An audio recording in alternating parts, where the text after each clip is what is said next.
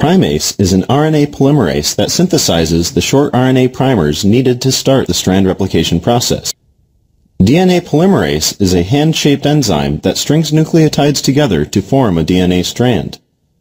The sliding clamp is an accessory protein that helps hold the DNA polymerase onto the DNA strand during replication.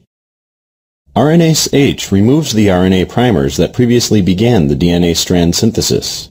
DNA ligase links short stretches of DNA together to create one long, continuous DNA strand.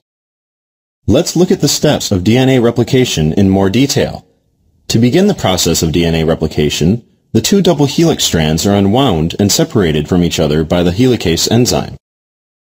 The point where the DNA is separated into single strands and where new DNA will be synthesized is known as the replication fork. Single-strand binding proteins, or SSBs, quickly coat the newly exposed single strands. SSBs maintain the separated strands during DNA replication. Without the SSBs, the complementary DNA strands could easily snap back together. SSBs bind loosely to the DNA and are displaced when the polymerase enzymes begin synthesizing the new DNA strands. When they are separated, the two single DNA strands can act as templates for the production of two new complementary DNA strands. Remember that the double helix consists of two antiparallel DNA strands with complementary 5' to 3' strands running in opposite directions. Polymerase enzymes can synthesize nucleic acid strands only in the 5' to 3' direction, hooking the 5' phosphate group of an incoming nucleotide onto the 3' hydroxyl group at the end of the growing nucleic acid chain. Because the chain grows by extension off the 3' hydroxyl group, strand synthesis is said to proceed in a 5' to 3' direction. Even when the strands are separated, however, DNA polymerase cannot simply begin copying the DNA. DNA polymerase can only extend a nucleic acid chain, but cannot start one from scratch. To give the DNA polymerase a place to start, an RNA polymerase called Primase first copies a short stretch of the DNA strand. This creates a complementary RNA segment up to 60 nucleotides long that is called a primer. Now DNA polymerase can copy the DNA strand.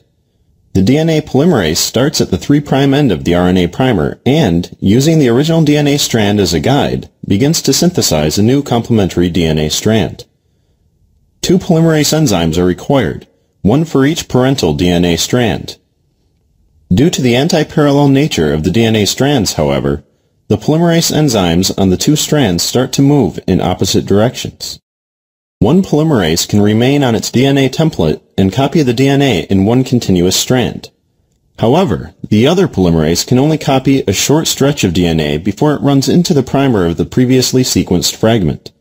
It is therefore forced to repeatedly release the DNA strand and slide further upstream to begin extension from another RNA primer.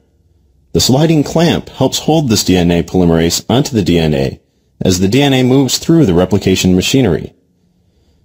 The sliding clamp makes the polymerase processive. The continuously synthesized strand is known as the leading strand, while the strand that is synthesized in short pieces is known as the lagging strand. The short stretches of DNA that make up the lagging strand are known as Okazaki fragments.